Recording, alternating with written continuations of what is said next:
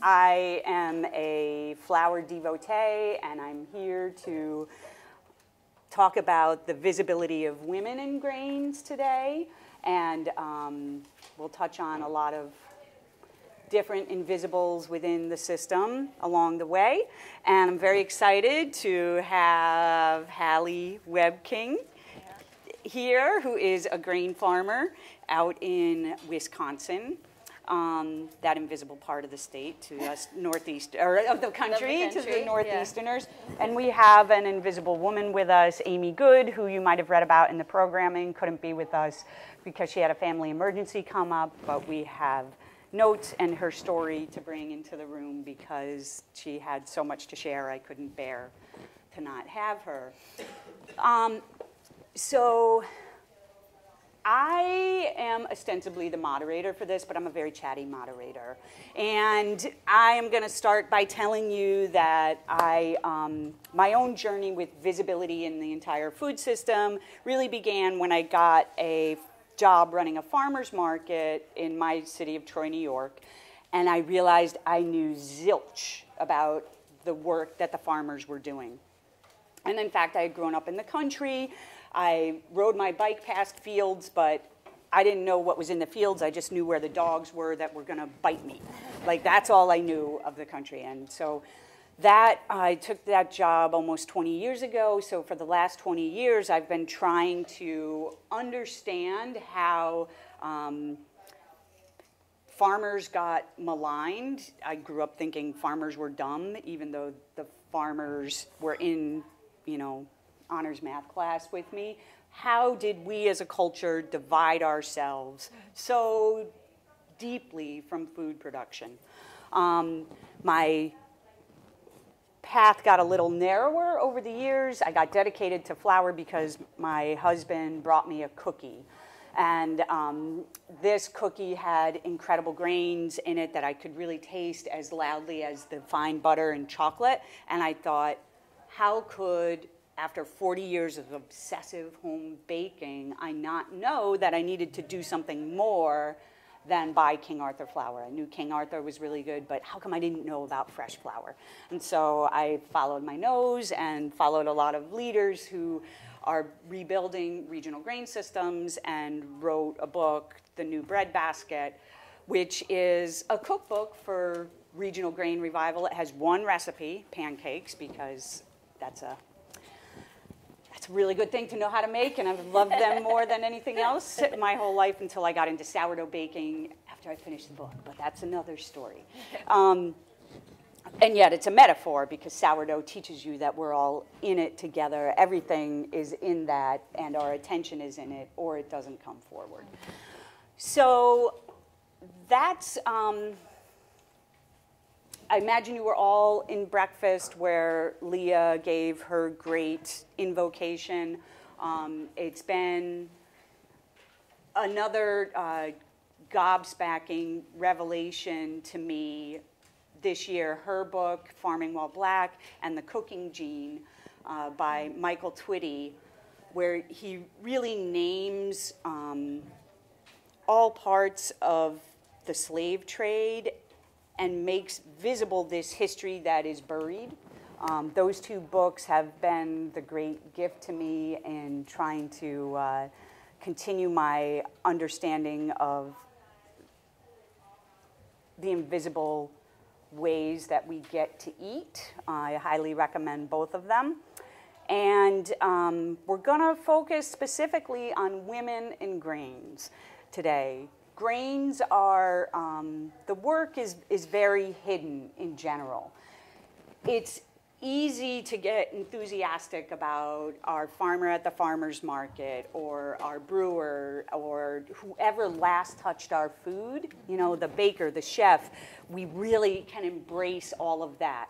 But it's hard to go even one step backwards, let alone two step backwards in these foods that require a lot of intermediate handling facilities, intermediate handling to get to us. So grains need milling or malting to become bread or beverages. They require such a phenomenal amount of work in between. I'm just really in awe of it. And so excited to see that this movement is growing up a little bit. When I met Halee and John, I was like, yes, this is the definition of something going from a trend to a success. When people are choosing to make their life work in non-commodity grain projects, that's when I know that this thing is going to last and that we're around here. So that said, that's my basic intro, and I want to invite Halee to give her basic intro and talk about how you came to this, and describe where this is. Yeah. So I'll say where this is now. So my husband and I, we are in Wisconsin, in southwest Wisconsin. We farm 700 acres of certified organic land. We work for our mentor. His name is Paul Bickford. He owns the land. We are not related to him, but we have a plan to take over his farm.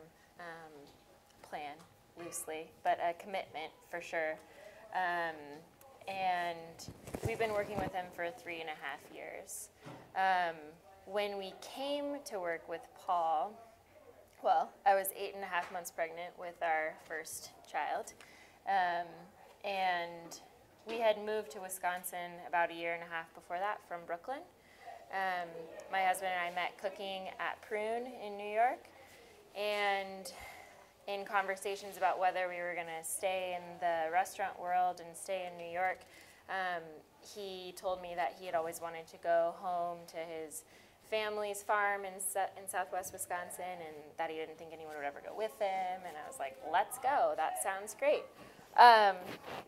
That's like the short story. I mean, the longer one is that I had encountered farming in different ways when I was in college and after college, and didn't really have a way to enter into it. It was something that was very attractive to me, but I didn't feel like I knew how to get started or anybody to support me in that journey. So it was really kind of amazing that I met this person in New York City who we could start our journey together. And it provided me an opportunity to start farming. And when we moved to Wisconsin, we were running a breakfast and lunch cafe, and we were working on my husband's family farm. It became clear that that path forward wasn't going to work for us. The family wasn't interested in talking about transitioning, and so I went on Craigslist at 8 months pregnant, and I had this revelation when I was raking hay on this family farm and being like, we moved here to farm. I don't want to do this half-time. I don't want to run a restaurant and raise my kid and work on the weekends at the farm. That's not the life that I envisioned. So I went on Craigslist. I typed in organic to the Madison area, and all of these vegetable CSA, pick weeds on our CSA farm came up, and that's also not what we had envisioned. And then there was this one post that was from Paul, and he said that he's a 60-something-year-old farmer. He has all of this knowledge. He wanted to pass it on, and he had 700 acres of organic grain. And for some reason, we were not intimidated by that, or we wanted it enough to say yes. So we met Paul, and really the first driving around his farm, I so clearly remember him saying, if you come to work here, I expect you to point out what we're doing wrong, how we could be better and where we can make money, and not your typical 60-year-old idea, 6-year-old farmer, or the idea of them, I guess. And so my husband started working a couple weeks before our son was born, and it's been a long journey, but it's also crazy to feel like it's only been 3.5 years because we've done so much. When we started working on his farm, he had transitioned it first from, in the 80s, a confinement dairy to a grass-based dairy. He was milking 700 cows on pasture, which is nuts if you know anything about that. And then he ended up having to sell his cows and transitioned it to an organic grain farm. So he's growing alfalfa, corn, soybeans, we have a lot of small organic dairies around us, fortunately. Wisconsin has a diversified agricultural landscape. And when we came to work for him, we brought the idea of growing small grains for food. So because we came from this restaurant background, we were really interested in growing food. We didn't really want to grow vegetables on a large scale or even on a small scale other than to feed ourselves. But we knew that we could at least try to grow small grains for milling. And fortunately, there's a local stone mill that's 35 miles from us. So even when we had our cafe back in Lancaster, we were using flour from them. And so we knew that there were other farmers in the area who were able to grow food grade wheat, which is, I don't know, once farmers started growing wheat in, monocultures in Montana, it became less popular or less common for farmers east of the Mississippi to grow small grains. So we face a lot of the same challenges in the Midwest as they do in the Northeast, or you do in the Northeast, with more rainfall and similar issues. But our farm is in the driftless region of Wisconsin, so it's an unglaciated part of the Midwest, so it's very hilly. We also have very shallow topsoil, so we really have to be conservation farmers because we don't have like the feet of black soil that Central Illinois has. We don't have the luxury of that. So small grains for us is a really critical part of our rotation to ensure that we are having good, being good farmers, that we're taking care of our land. Because especially in an organic system, we have to have that like no-till, low-till mentality all the time. Great. That's a great basic starter. Let's go backwards to your personal quest toward farming, because you had a couple of careers before even the restaurant, right? Yeah. So tell me about that revelation so we can map the way that you got to grains. So I went to Connecticut College and I got a degree in modern dance.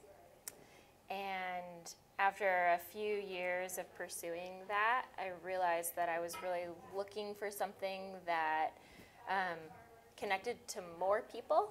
Like, not that many people care about modern dance. Not to say that it's not important, but for me, I felt like I needed something that where I could, have a greater impact or just connect to more people.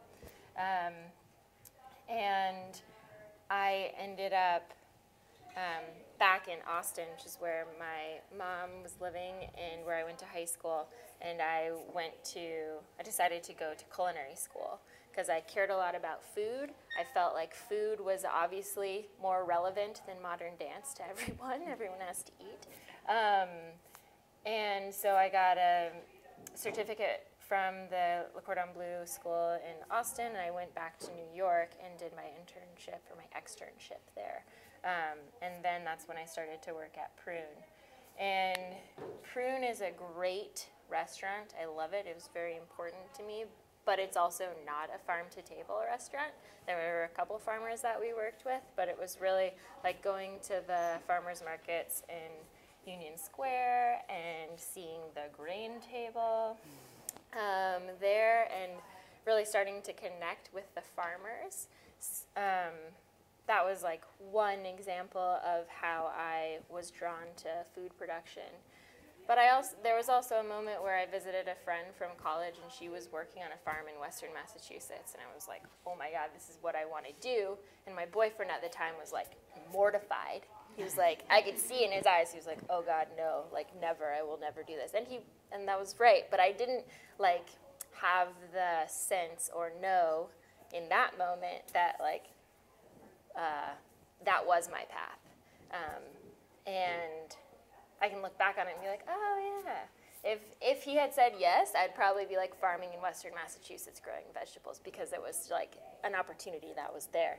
I'm glad that that's not how it happened. But it was just an interesting to look back and be like, oh yeah, that moment where I like knew.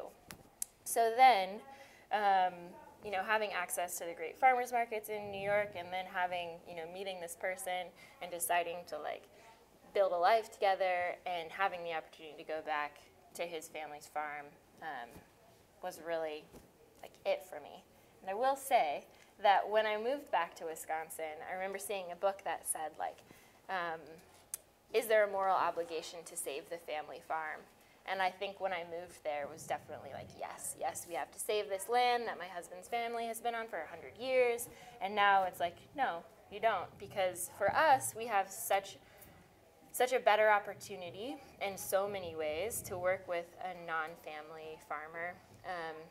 And we also have many more acres. We have a bigger impact. And we have an opportunity to rent more land or buy more land where we are now. So we really, I would say, we changed our minds, or I changed my mind in particular, about whether that was vital or not. But. Well, I would argue that even though you're not doing a bloodline family farm, we are saving someone's family you're saving an operation that's definitely individual. Yeah. And that's super important. So how about you tell us a little bit about the potential within large-scale farming to be revolutionary? Yeah. And how very extraordinary what you're doing is in Wisconsin and in the Midwest. Yeah. So, interestingly, our farm it was easy to start farming, or to start growing small grains. Like, we have the grain drill, we had a swather, we have a combine, like we have the big equipment that it takes.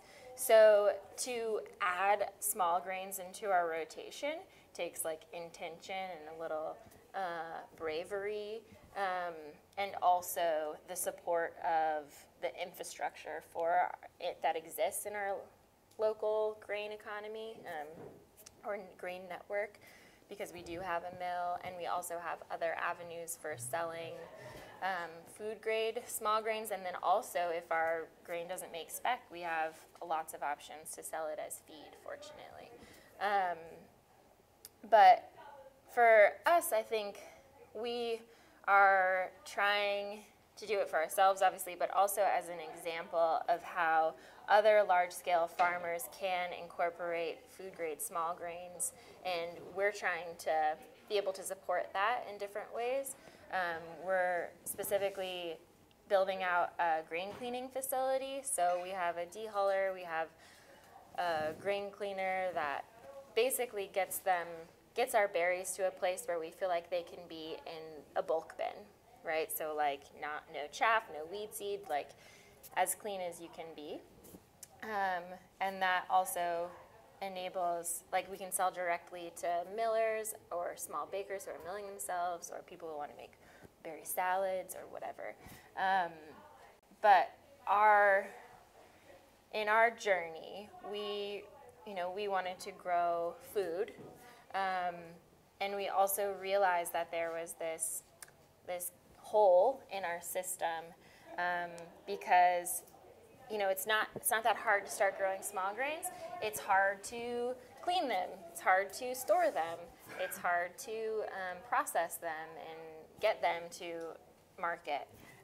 It takes a lot of steps along the way. So we've built out grain bins on our farm way over capacity for us so that we can store other farmers' grain. We have smaller bins and larger bins. Smaller bins to do identity preserve, so if somebody grows a heritage variety or whatever, we can make sure that it is identity preserved. If we end up needing to fill a big order for somebody, we can mix grain and store it in a bin and be able to sell it together. I mean, the end goal is really cooperation.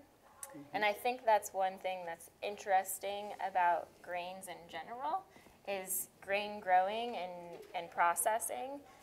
Like, requires cooperation.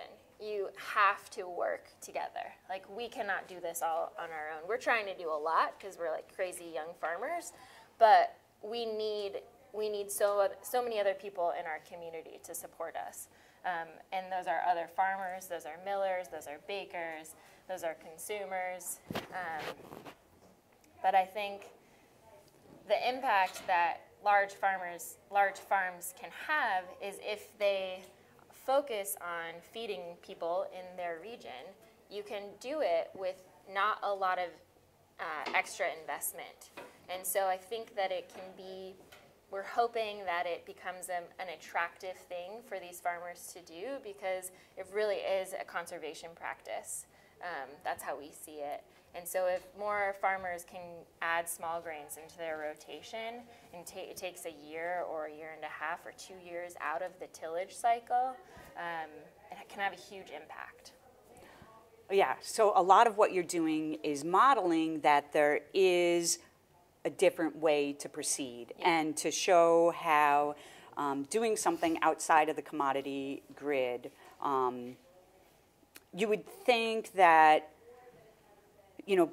farmers who grow organic corn, soy would be ideally situated to just hop into this sudden market interest. Every edible magazine or local food publication is like, eat your local grains, eat your local grains. Well, how come there aren't local grains everywhere? Because it's an awful lot of work, and it's not just the, like Halee said, it's relatively easy to plant and harvest. But it stops being easy after that point. And it stops being easy at harvest, like hitting the harvest targets in a climate that, you've got some smiles, right? Growing grains in the Northeast, we have to face, corn is the native grain to America, right? And I remember learning that and feeling like, oh my God, and I like wheat. Isn't that something? I felt very un-American or whatever.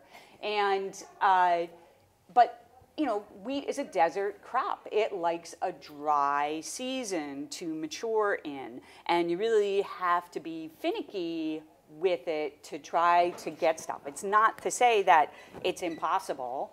Before the Erie Canal, we grew grains in the Northeast, a lot of them, because people really like to eat bread. Yeah. In other times, it was, and in other places currently, bread is still 70% of people's calories. So this is,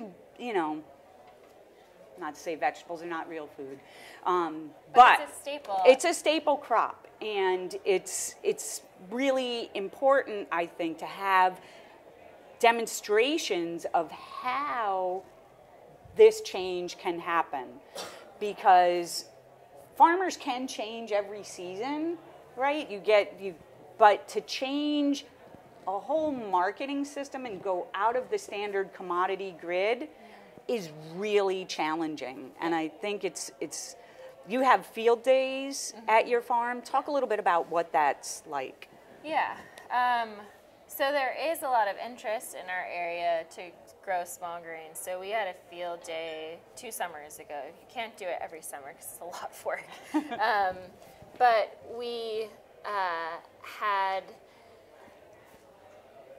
120 people come to our farm and see what we're doing. So they got to see, at that point, I think we were having like concrete poured to put some of our grain bins on. And you can see our crazy, the way that we've rigged some of our swathing operations and things like that. But I think one of the takeaways that people learn from is that basically we are trying to set ourselves up to support other farmers. It's not just about us. We can't do it ourselves.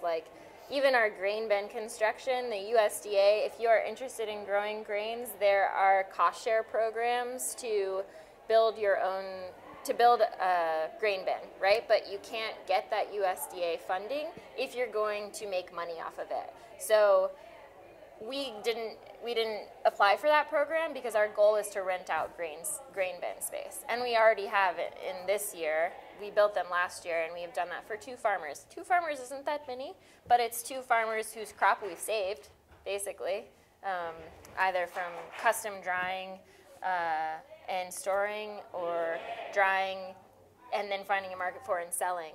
So I don't know. I think like everybody doesn't have to go as crazy as we are and put up 10 grain bins, but you have to be connected to each other, and you have to know that like people can call us and say, hey, I have this crop that came off late or got rained on.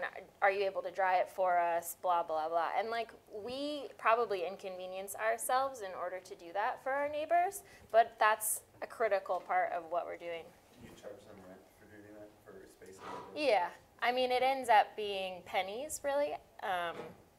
You know, I can't remember exactly what our rate is, but we would charge for that because it is a service. But we're not trying to fleece them, obviously. Like, we want everybody to be able to make a profit on their crop. But it is a service and an investment for us that we need to make a return on, or our bank will stop giving us money.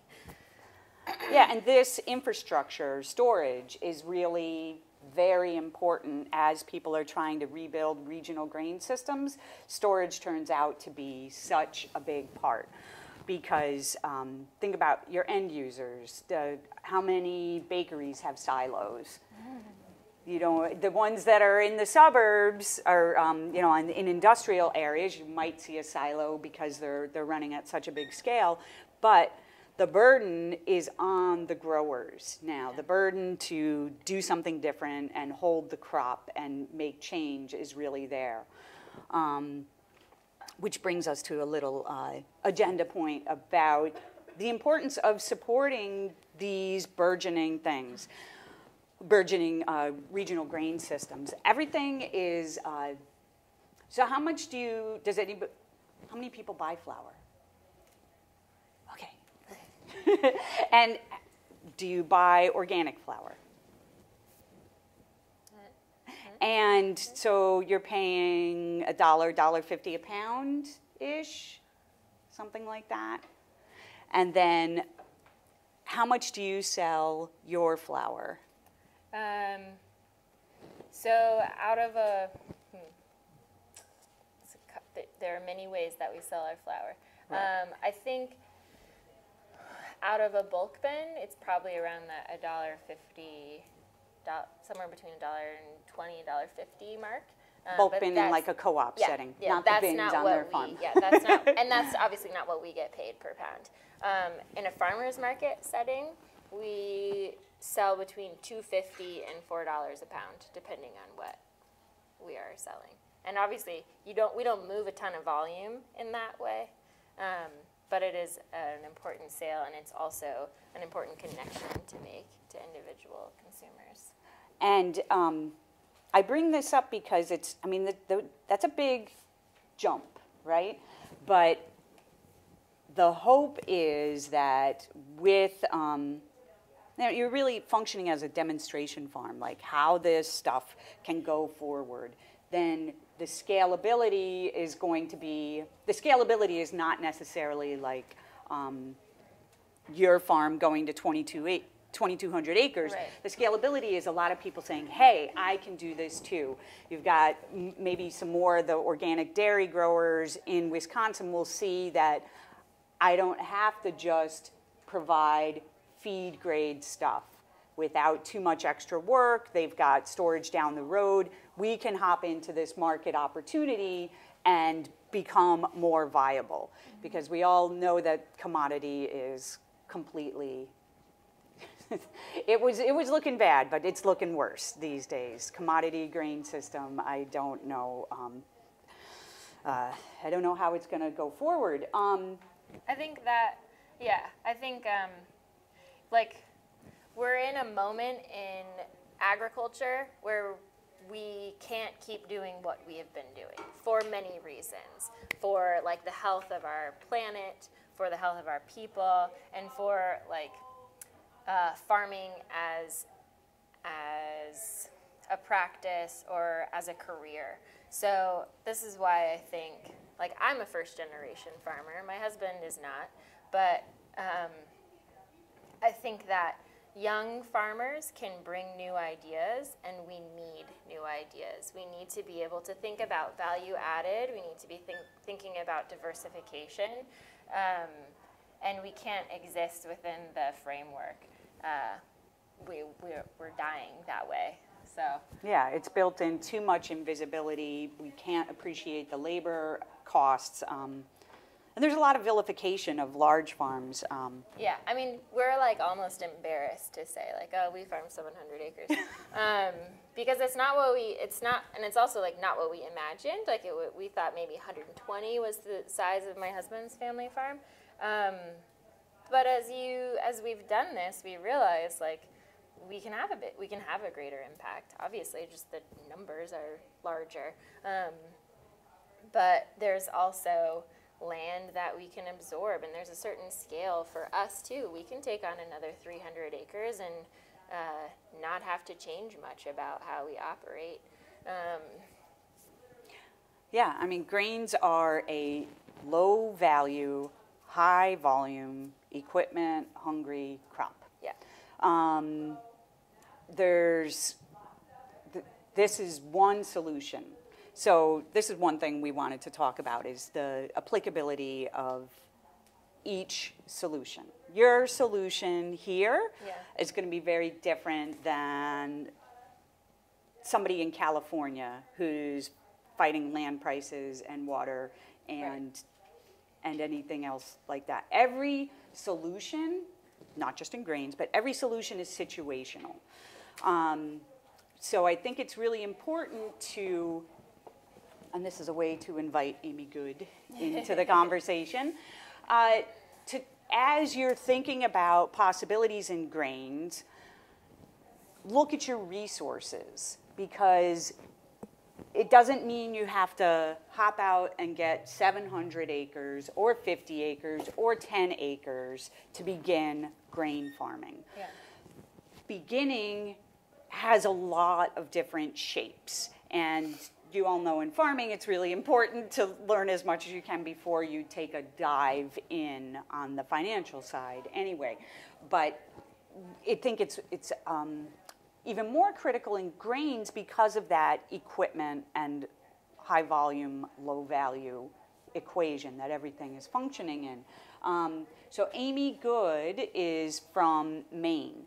There's a section of Maine called, anybody from Maine before I embarrass myself with my, okay, so this is my simplified understanding of Maine. Aroostook County is the Iowa of Maine. It's this giant part of Maine that's up there, and lots of potatoes are grown.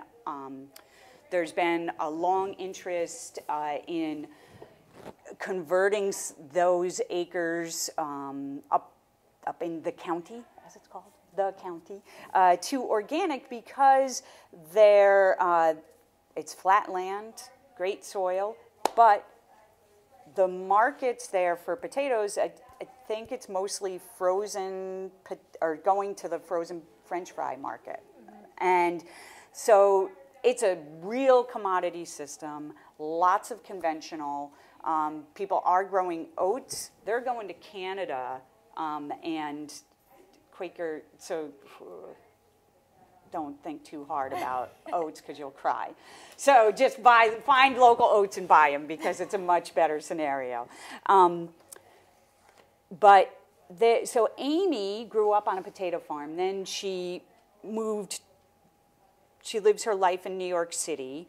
And as an artist, she's a visual artist, she wanted to maintain a connection to the farm. She wanted to start something. So she talked to her dad about converting 5 acres for garlic, something that she could plant and visit, and not be tending to too much.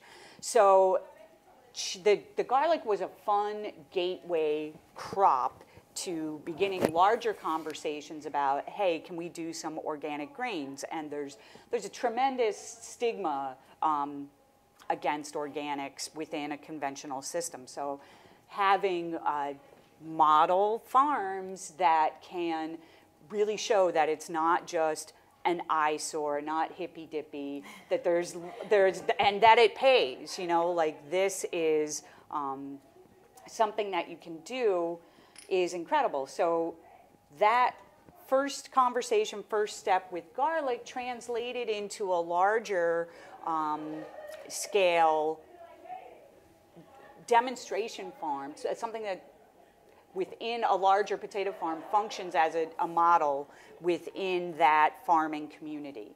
And this is a big geographic area to lump all together. But so 40 acres, as many as 40 acres within that potato farm are done organically with grains. Amy has been selling them in different ways. Some of her grains went to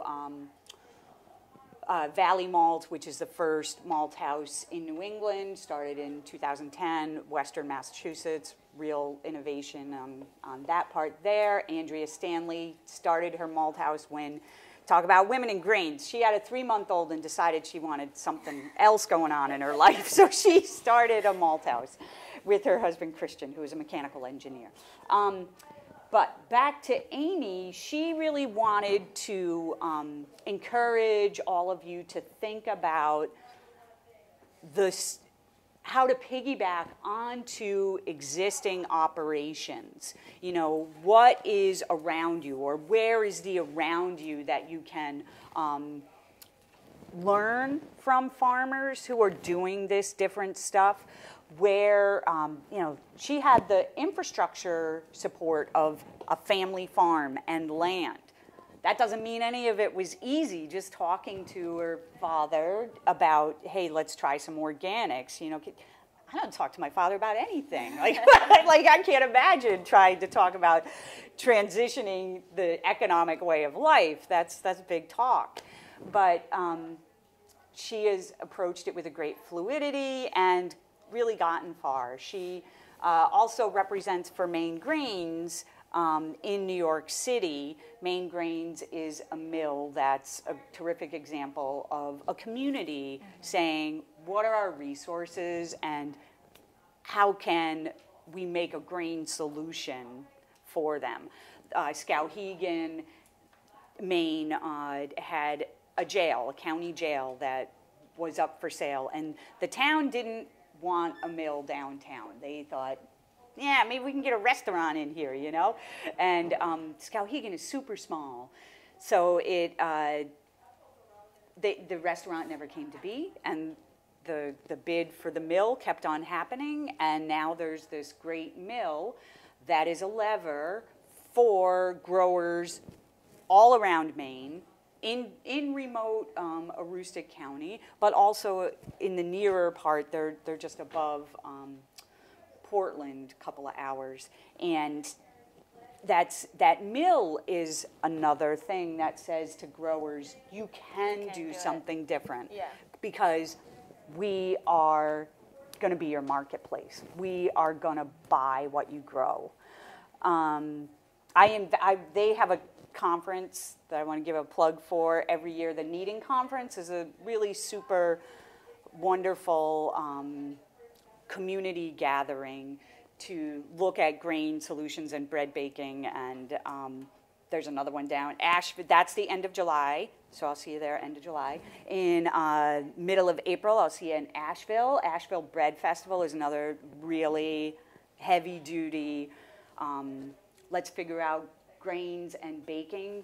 I've never seen more bakers per square mile than in North Carolina, and people ready to buy that bread, and there's a fabulous female miller.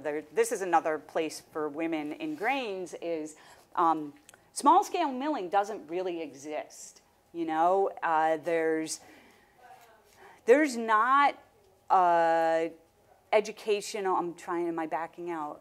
So there's educational opportunities for malting, because you can make more beer money than bread money. So there's educational opportunities in malting that there are not in milling or baking. Not traditional learning opportunities. Yeah, in the craft sector. Yeah. So that's an indication. And a lot of the women, a lot of the people who are innovating grains are women. Hayden Flour Mills in Arizona, that's Emma Zimmerman, another young mama. And Gristin Toll in Los Angeles, Pasadena actually, that's Nan Kohler, reinventing, very whole grain, very incredible. Amber Lamke is the one who got that mill going in Maine. And back to North Carolina, Jen Lapidus is a baker turned miller for Carolina Ground, and just a ton of energy. They work really closely with North Carolina State on wheat crops, trying to figure out what's going to work in that region to go forward. So that's something about the invisibility piece and the work, the places where women can step in. Any questions? Yeah, any questions now that we've given a lot of ideas? Yeah. I'm not really familiar with how commodity trading works, but are you starting to find that there are commodity traders trying to come into small regional grains to help farmers sell their grain, or can that system not even exist in the regional grain system? Oh, I will repeat the question. So we have a question about commodity systems and how they work, and if commodity brokers are trying to step into the demand and make things happen. The example I can think of is, so Kansas Organic Producers, I think, is the name of an organic cooperative that is,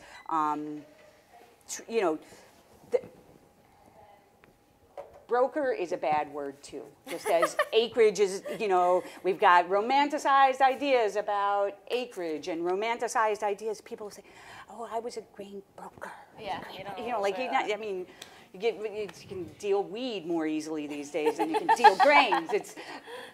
You need these intermediate people because there's so much work, farming, milling, and the whole thing is tough. So yes, Kansas Organic Producers, they have been in existence, I think, since the 80s or 90s, and they are in organic commodities.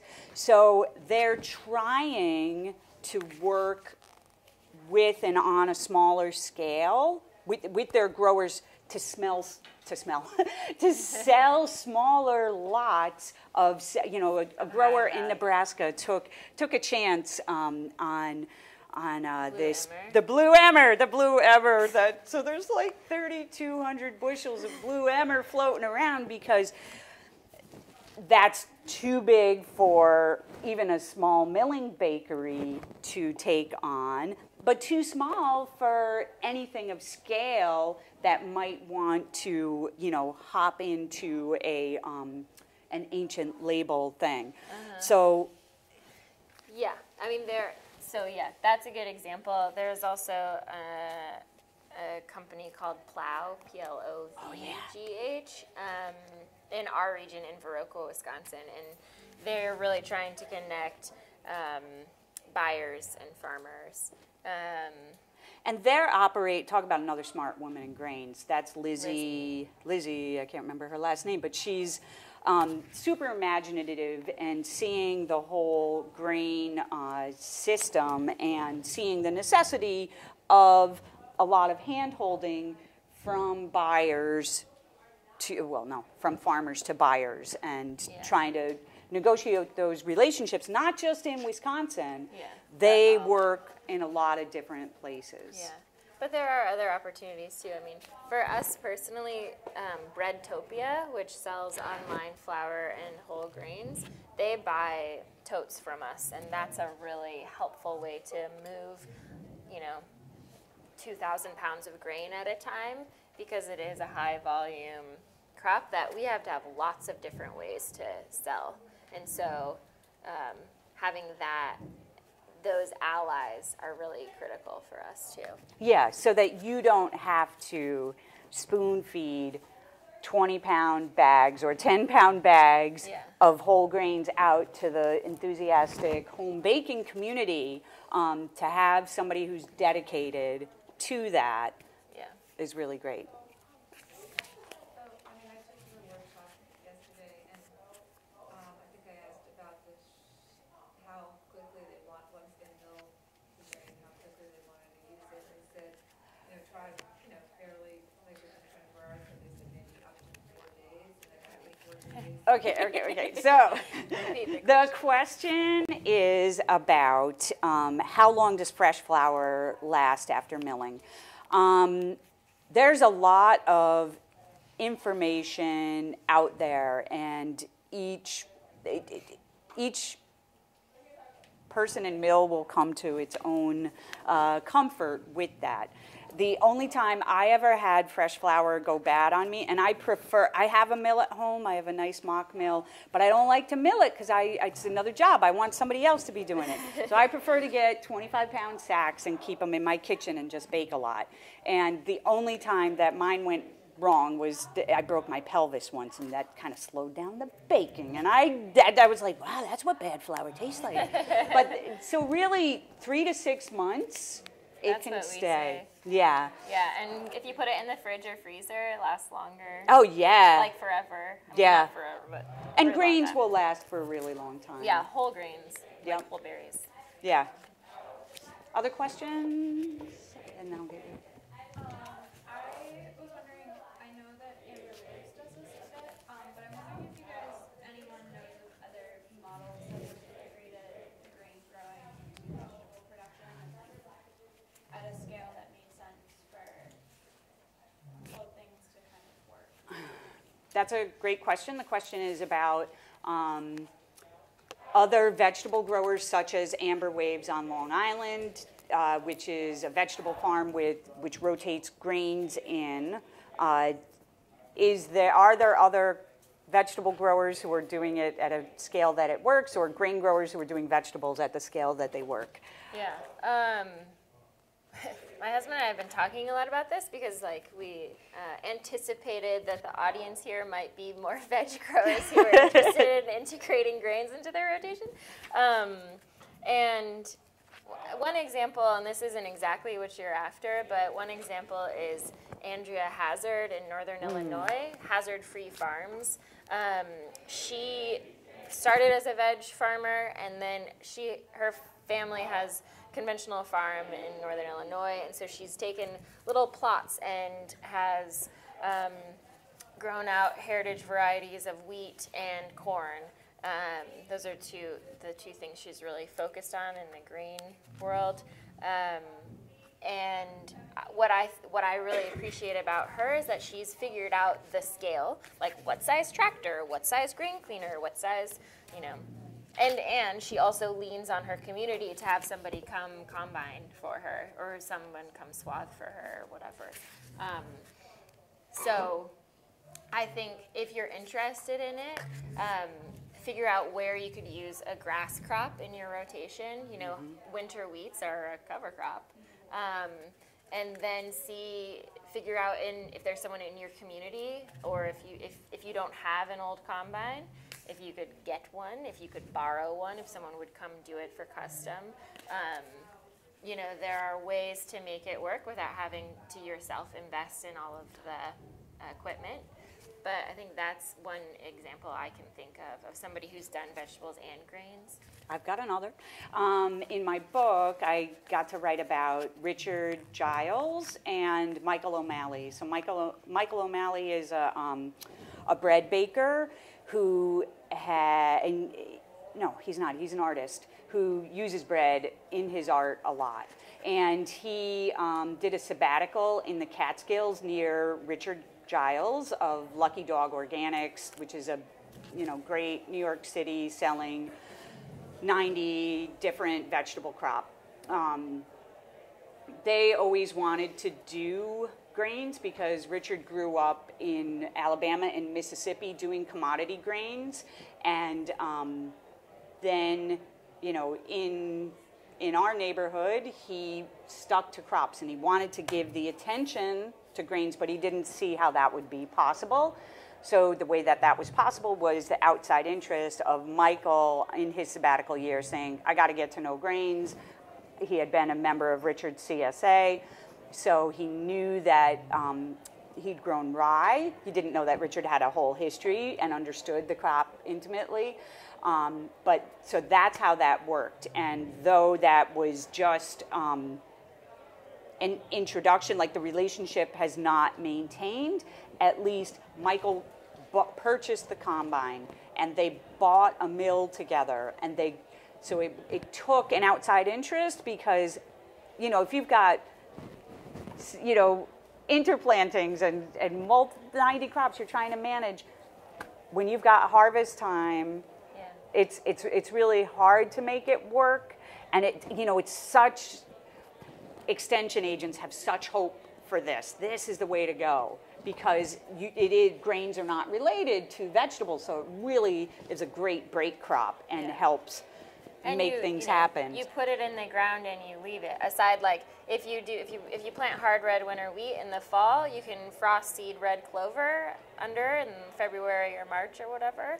Then when you harvest your wheat, you have a clover crop and you can till that under, or whatever you do with your clover, feed the bees. I had a question over here. I'll get back to you. Hi. Hey, I'm just wondering if you got any federal or state subsidies. Do we? Yeah. Do they get federal or state subsidies? That's the question. Yeah. Yes. There is like a standard crop subsidy as we grow alfalfa, corn, and soybeans as well. We also get a cost share for planting cover crops.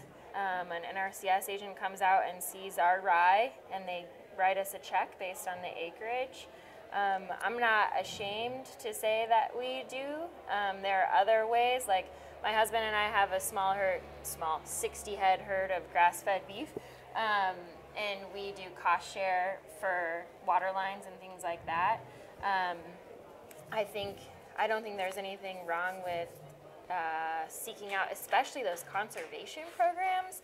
In my opinion, it's like voting with your dollars. It's voting with your participation. Like, if the more people that say, yes, we need these programs, the easier it is to write in a report that say this many farmers benefited from CSP or NRCS programs or EQIP programs or whatever. So for us, it's important to work closely with our NRCS office. And I mean, we're also going to buy our 80 acres of this farmland is how we're starting our transition with an FSA loan. It's like 1.5% interest. It's kind of hard to beat, So there are those federal programs out there that can really support you. Yeah. They have supported us. Great. I like the idea of having everybody in the community work together, but I was wondering on what scale, either monetary or size, does it make sense to avoid custom work and buy your own equipment? So for us, repeat the question, thank you. Does it make sense, when does it make sense to buy your own equipment or to buy together or to pay for custom work? Sure, yeah. I mean, there's certainly a scale that you have to figure out. For us, we're obviously at a large enough scale so we have roughly a 7-year rotation. We have 700 acres. Roughly, it should be 100 acres of small grains that we have. So you have to think about the custom rates for your acreage. There's, I think on the USDA website, there's a very good reference for custom rates. And the availability of those services nearby. Yeah. So, and that also, I mean, it's, again, everything depends on your situation. So if you're in, an area that's getting beat with rain, do you really want to wait for your neighbor to get done harvesting? Yeah, so it's tricky. It's really tricky. I think that the equipment that it makes more sense to look at at sharing. Okay, so it's a two-step. The way I see it is two-step solutions. Set yourself up for the beginning on whatever piggybacking infrastructure you can. Like, can you work with a grower and borrow their drain grill and borrow all the equipment that you can for planting? Get somebody, if there's a dedicated, there is a guy in New York State who is setting up custom combine. You know, those things are returning. So look very carefully and have it all thought out before you go in the ground, and then before anything goes into the ground. You know, don't get to the end of the season and say, hey, where's this going? I got 3,200 bushels of beautiful heritage grain. And then one place where the sharing really, really makes sense is the storage and cleaning. So having cleaning services back in communities, I think, is critical, and drying, and knowing what to test for, what are the pitfalls. So working, you know, as regional grains are emerging, county agents, extension agents are really putting together fact sheets and budgets for your area. So lean on them. And if your locale doesn't have those resources, there are places that are really working hard on it. And I have a link on my website of resources. Another thing that I'm putting together is a regional grain map with something called the Artisan Grain Collaborative in Chicago, which is really trying to support the burgeoning movement. So that's another place. It's a developing map and of mills, bakeries, farmers, and all the extension resources that you can look to help find your particular solutions. Yeah. Any other questions right now? Yeah. So I'm curious on the small grain crop. This year we actually had negative margins on barley, oats, and peas, and we see them as part of a healthy rotation, but also if we're losing money on planting them, How do you how do we justify? get to break even, or how do you, is it just selling into the right markets and getting a higher price, or how do you balance the need to plant them with the need to make money on them? Yeah. The question is, how do you balance, well, if your small grains aren't making you money, why keep growing them? Or how do you figure out a way to make money off of them? Because they are a critical part of rotation. Yeah, this year really sucked. It was like, we had really high protein in our wheat and really low yields. Like our spring wheat yielded as well as our turkey red. Like it's a rough moment, I think, nationally. So that's a heritage grain, and it's expected to have a much smaller yield than like half as much. You know, I think one resource is the Practical Farmers of Iowa. If you look at their small grains program,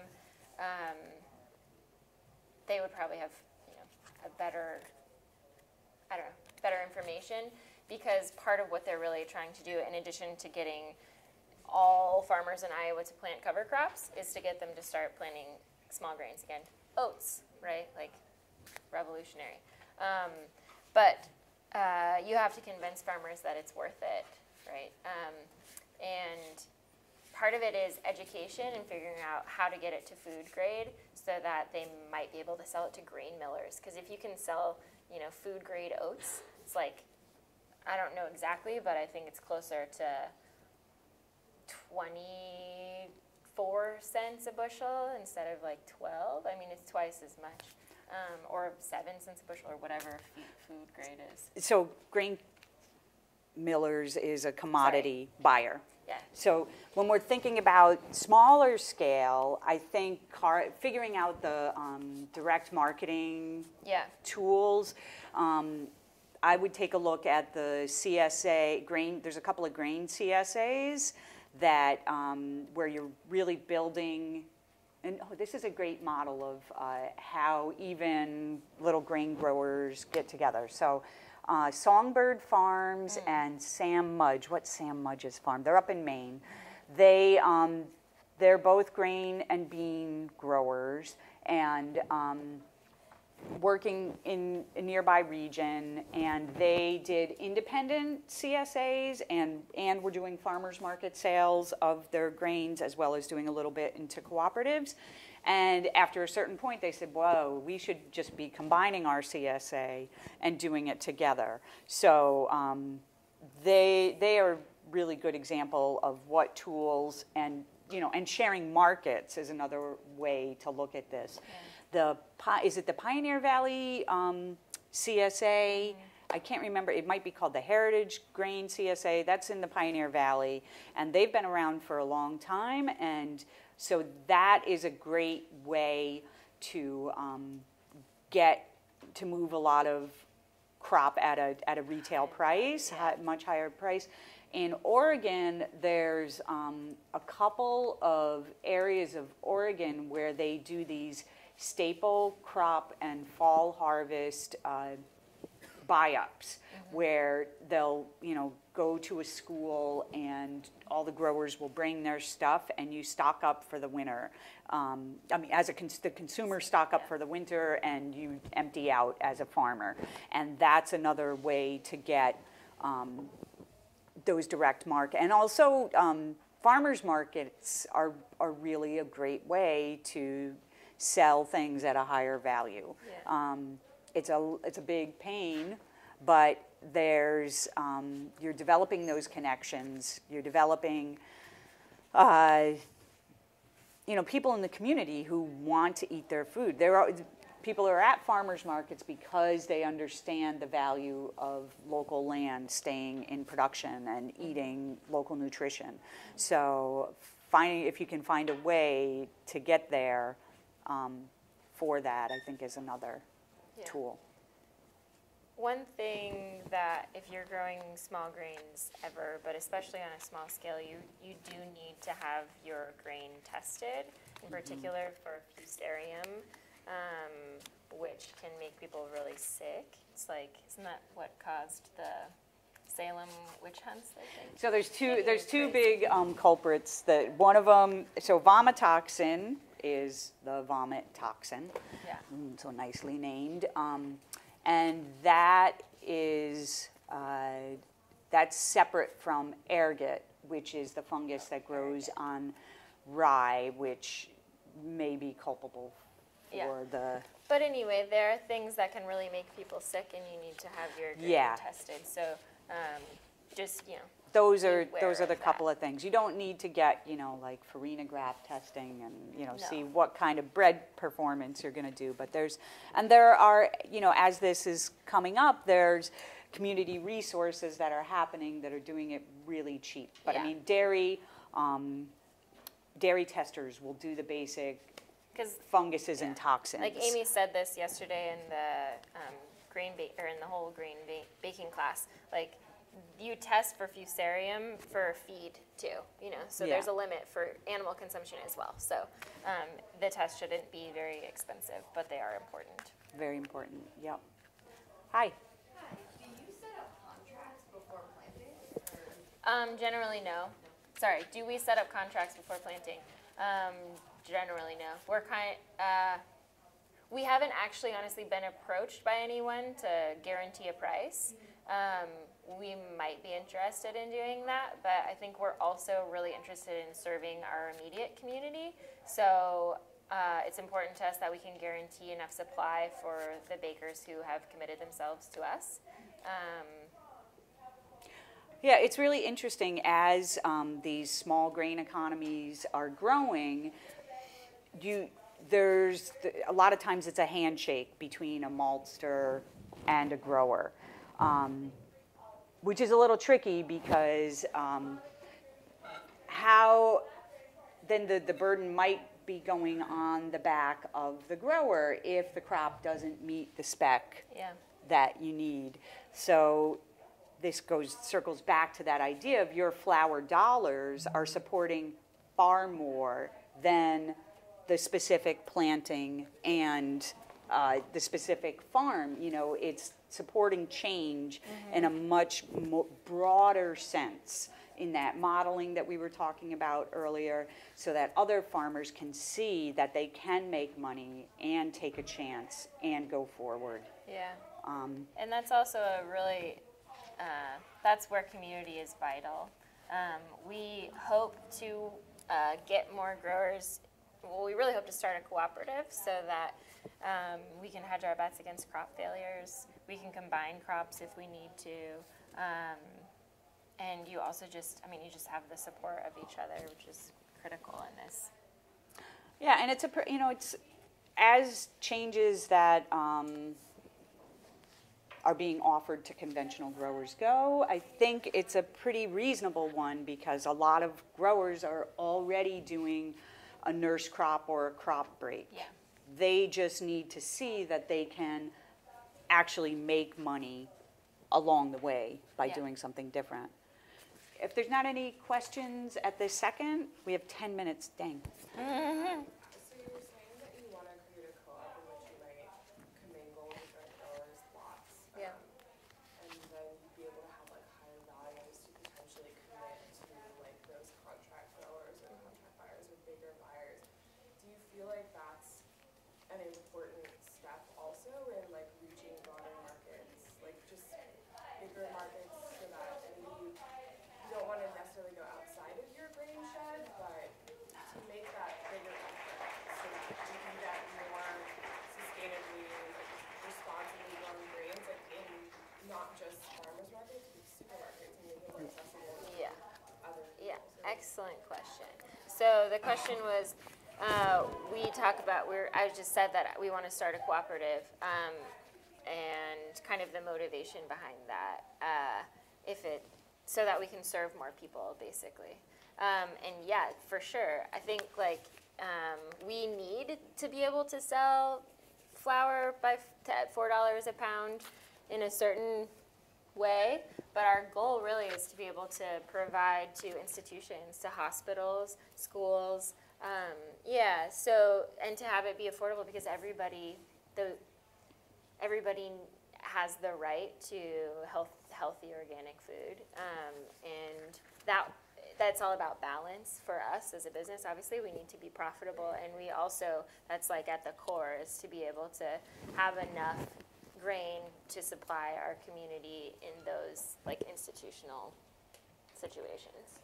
And these regional grain economies are leaning on each other in really funny ways. Like even the equipment, because we're talking about equipment of a certain scale. So the two CSAs that commingled in Maine that I was just talking about, they are sharing the combine that started Farmer Ground Flour and Tor Oshner. His first combine made its way up to Maine, and now Farmer Ground Flour's other processing equipment made its way out to Wisconsin, and now it's going back to another grower in another part of Maine, not in the county, who decided to do different grain stuff. So it's just all of it, and the seeds are getting shared too. And the crops, like all of a sudden rye is the thing to bake with, right? But last year was a wicked bad rye year. So areas are leaning on each other because they're looking for, they're not fancy named varieties at this point. It's just, a very functional variety. But does anybody have the Danko? Because anywhere, the region, anywhere that it was grown on a small scale in an organic system is going to be suitable. So there is a lot of, the grain shed is growing with extended cooperation, with spider webbing. Yeah. Any other questions as we, hi. Hi, since this is a Women in Grains workshop, I was just wondering if you could speak to any specific adversity you had to deal with as being a woman, not just in grain, but agriculture in general, and overcoming those obstacles. The question was about adversities for women in grains or women in farming. Yeah. Personally, in the Midwest, go to an organic grain conference and it's like 98% men, and people talk to my husband, they don't talk to me. And so it's like it's daily work, both that I do and that my husband does, to find balance, and to feel like I'm represented in our operation. I think we feel like it's a partnership, but it's not always seen that way. And so, I don't know, things that I have done is like stand up for myself, like have uncomfortable conversations, and be annoying and put myself, like insert myself into a conversation. But I think we were talking about this last night. This kind of farming is machine intensive, and like my husband doesn't know how to drive the combine yet either. It's our boss who does. But like I don't drive the tractor. I'm not out there planting. We have 2 kids, and I take care of them. I do the bookkeeping and the marketing, and that's often invisible work. And I say,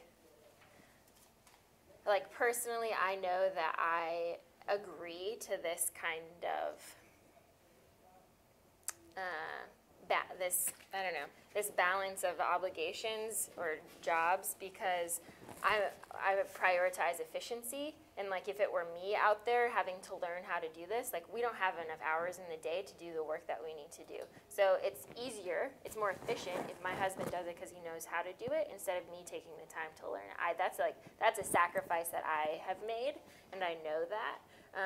And I know that when my kids are in school, it will look different because I will make it look different, because it's important to me to be able to have the same skills, or not even the same, but have those skills for myself. But I think a lot of women find themselves in other roles. I can name like 2 or 3 women who are like on the tractors, you know, and I think for a lot of people,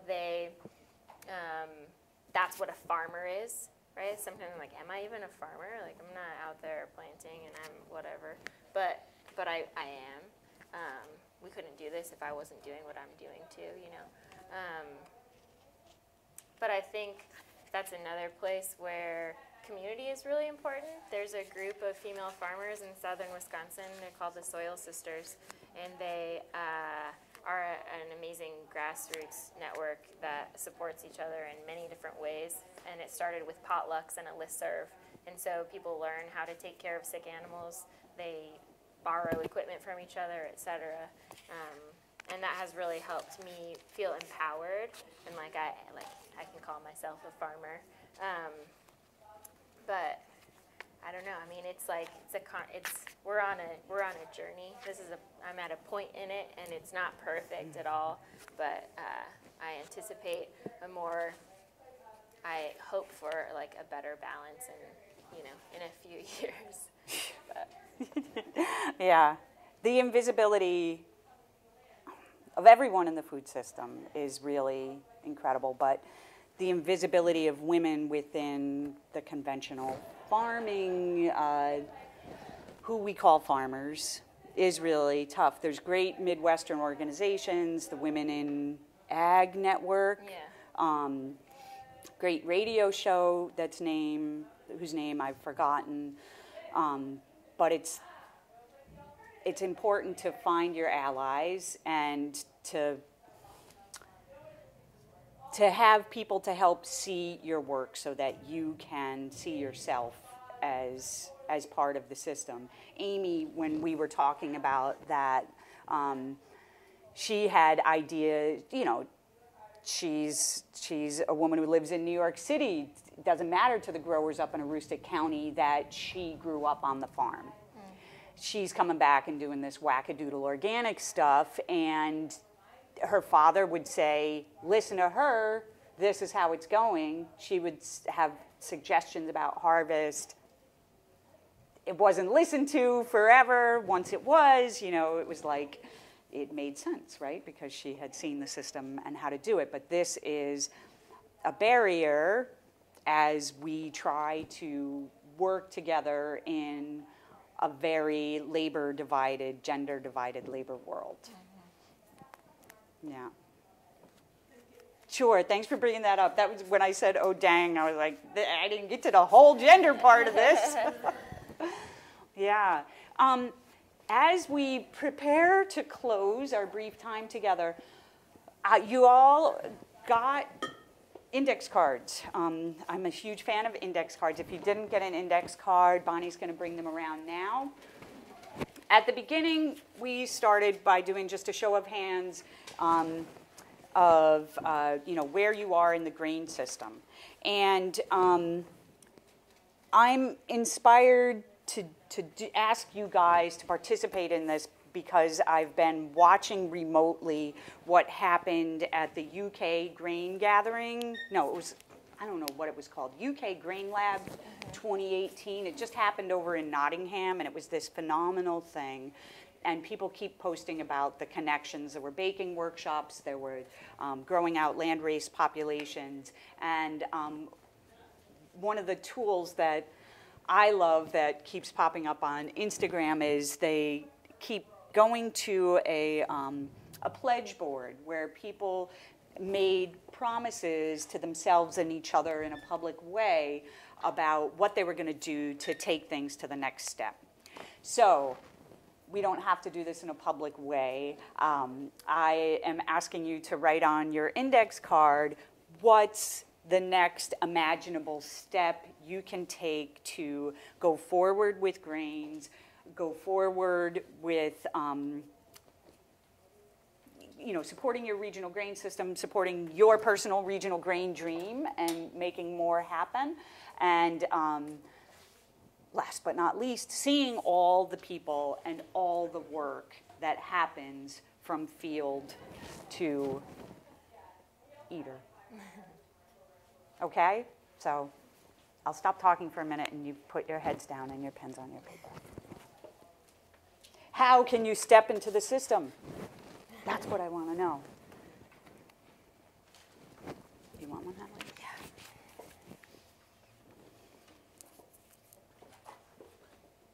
I said I'd shut up, but I have a great idea. There is a woman who I really admire. Her name is Shalamis, and she lives in Chicago, and she started something called the Chicago Bread Club. She met some grain people when she was doing her nutrition degree, and she got enchanted by the passion. So many people doing this grain stuff are really passionate. So she was like, wow, how can I help make this happen? How can I help make people see more of the connections in grains and how to make this work? So she set up this structure called the Chicago Bread Club. And the last Monday of the month, they meet at a brewery in Chicago. Right out of the bakery, or there's different venues, but yeah, oftentimes there's booze and beer involved. Okay, and they bring people. It's on a Monday night, so home bakers can bring the loaf that they did, and industry bakers might have a Monday off, maybe, and bringing in people like Halee and John to discuss their work and show all the parts of not really the grain chain, but the grain networks that make all of this stuff happen. I'm stealing that idea of trying to break out of conventional language. We think of this as the grain chain, but the UK Grain Lab talked about grain networks. Like, we really need to think about all of the people that we can rely upon as we build a new relationship to grains. Plant breeders, ag system supporters, Green Market Regional Grains Project. They're incredible, and they're not a link in the chain. They're part of a network, because if it's just a chain, we might talk to each other and see each other, but if it's a network, I want another visual. Oh, where's that Mona Grain Lady circle card that I passed around? Right there, yeah. There it is. Cool. a woman named Mona Noble, who's the Noble Grain Network. She has a beauty. So if you look up thegrainlady.com, she has illustrated this concept perfectly. So I know I asked you to listen while I was talking again. No, asked you to write while I was talking, but I have resources out at the grains table. Shalamis is happy to help start bread clubs, which are these great, networks to help people understand their grain systems. She has already helped talk to, I think, 10 different people, and she's only been going since August of last year. I've got a lot of energy to try to convert your local food system, and Halee does too, and I'm just so thankful that you took this time to be with us together and think about new relationships to grains. Thank you.